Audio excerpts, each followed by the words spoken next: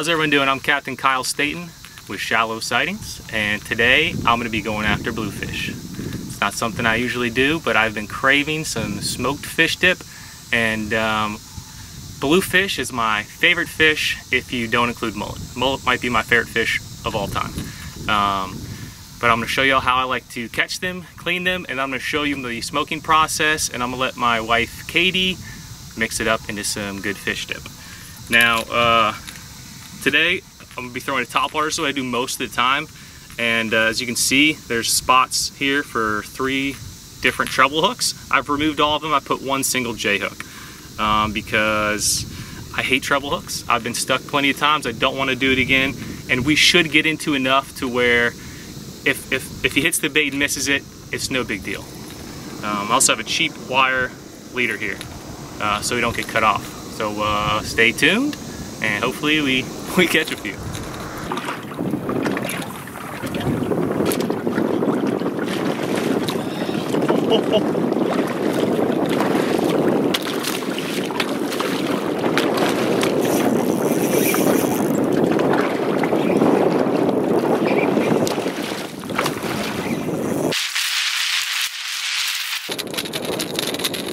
He's still pretty green. Should go drop him in the cooler though. Alright, I've repositioned a little bit, so hopefully the fish are more right down in frame. Also, what I do with these bluefish is I bleed them out. So I'll throw them in the cooler, I'll give them a second to chill out, and then I slit their gills. That'll keep the meat a little less bloody. So alright, let's catch another one.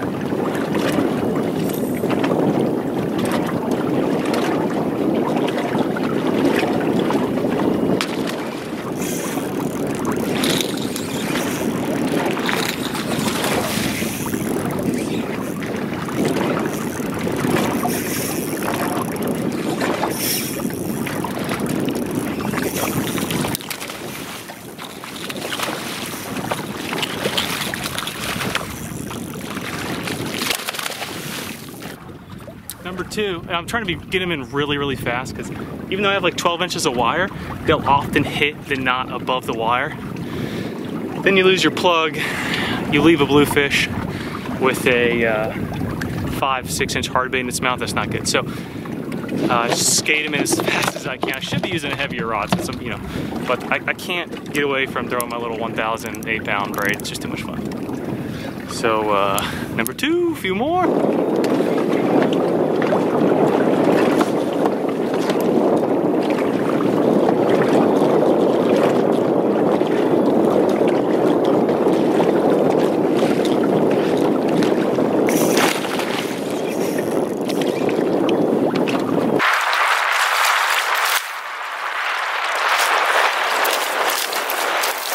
That was kind of scary.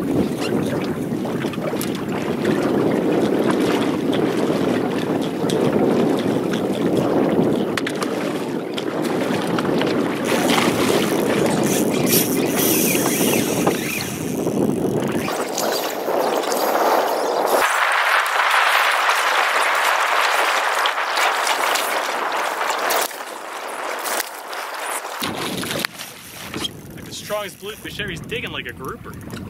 Straight down.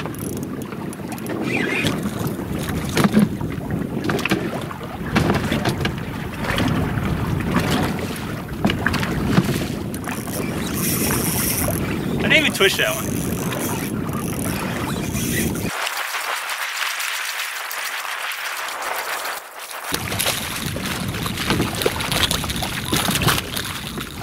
This guy makes number 5. Let's head to the cleaning station. All right, so we have our 5 bluefish, and hopefully I'll be able to show you guys how I like to fillet them, since it's just myself filming.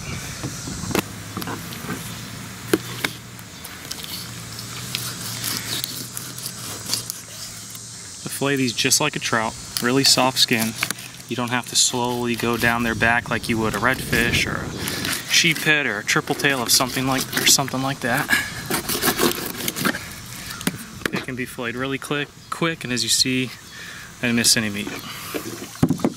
And this is really the one thing I wanted to show everyone. This bloodline here tastes horrible. And it runs right down this middle part. So we are just going to cut that out.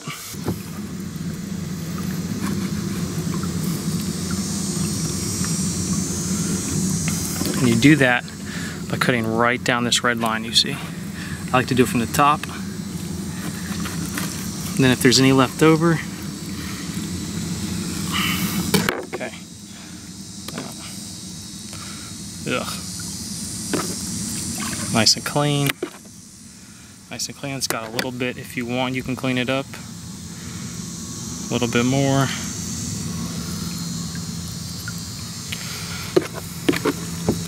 Bam. Hello everyone, just got the bluefish on the smoker. I just want to talk about the few steps I did. Prior to that, I coated the bluefish in blackening seasoning. I got the smoker at the temp I wanted, put the wood chips on, and I waited until it started smoking really good before I put the fish on. That'll help give you as much smoky flavor as that meat will accept. If you put it on too early and it's not quite smoking, you know, the meat can only accept smoke for so long. So I got my temp set at about 190. I think it's gonna take 1.5 hours to 2 hours. I've never actually timed it. I usually check it after an hour and just kind of wait till it gets the consistency I like. And I'm gonna show you what that looks like here as soon as it's ready. All right, it has been about 1.5 hours or so, 1 hour and 15 minutes. I totally didn't keep track of the time. Seems about time to check it though. Feels like it's about time to check it, let's say that. Still smoking. Temp's been kind of like right at 190, just under 200, which is you know right where I want it. Let's see what we got.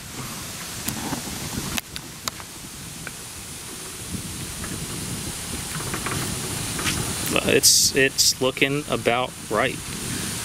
As you see, I didn't use tinfoil. I like it to get like overly done. I also took the skin off, which you saw in when I was filleting the fish. So like this piece here comes right off the grate, and it's got a little bit of char. This is like these small pieces are probably too much or too well done, but it's still going to be delicious. The big ones are just right. So I think I timed it up perfectly. I'm going to, you can see here, like the small piece here, it's pretty crunchy on the edges, right? But in the middle, not a whole lot of juice. These big ones, look at that. Like I just moved it and you can see there's still a lot of juice in there. So I want most of that to actually get burned off by the smoke. So I might keep the big pieces on longer, and I think I'm gonna take all these small pieces off here. All right, I've taken the smaller pieces off, and I'm about to take the bigger ones off. It's been about 15 more minutes I've given the bigger chunks. I wanted to show you the consistency. I think it's kind of important when you're doing these bluefish. I don't know about other fish, like if you're smoking salmon or you know, maybe like a fish that has just naturally a better flavor. But I'm gonna show you what I'm looking for, and the love bugs have been out of control the last couple weeks. Okay, here we go. So you see this one here. It's very crispy on the tail, and there's still a lot of juices up by the head. So if I let it cook till it was just done and took it off, it'd be way too juicy. That's why I think kind of overcooking the bluefish is important, so you get a combination. So there's not too much juice, rather, when you're mixing your dip up. I'm gonna get these big pieces off. Let's see what they look like. Yeah, they look about done. See, all the tails pieces are charred, and there's still some juices here in the thicker parts. All right, let's get them off and take them in the kitchen. All right, we have everything together, and I'm about to start mixing up the fish. I think I mentioned my wife was going to be doing this, but we have a 2-week-old that she is attending to, so you're stuck with me. Here are the ingredients. This is like the base ingredients. It's equal parts cream cheese, mayonnaise, and sour cream. I also like to add yellow mustard, Worcestershire, and Frank's hot sauce. Now, we just use a little bit of the Worcestershire. Frank's, I like to put quite a bit in there, and same with the yellow mustard. I also have some garlic powder here I'm going to add. There's a lot of flavor in the seasoning that I coated the fish with. So that's where you're getting, you know, a lot of the other spices in the dip.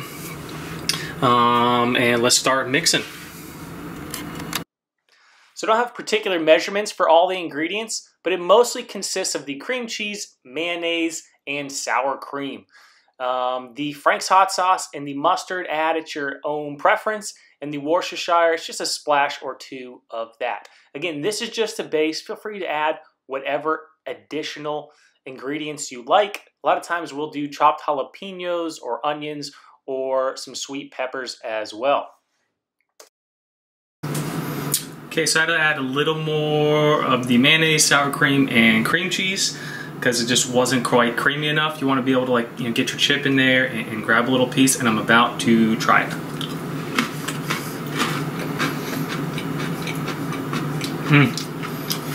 It's delicious. Smoked fish tips, it's one of my favorite things to eat. One of my favorite snacks. It's creamy, gets a crunchy cracker, nice smoky flavor. I love to eat it with jalapenos. I'll put more Frank's hot sauce on it. It's so good. Alright, thanks for watching the video. I hope you enjoyed it. If you get around to making some bluefish dip in the future, let me know how it turns out in the comments section. There's a lot of new content coming to my channel in the very near future. So if you don't subscribe, please do. And keep an eye out. Thanks everyone. See ya.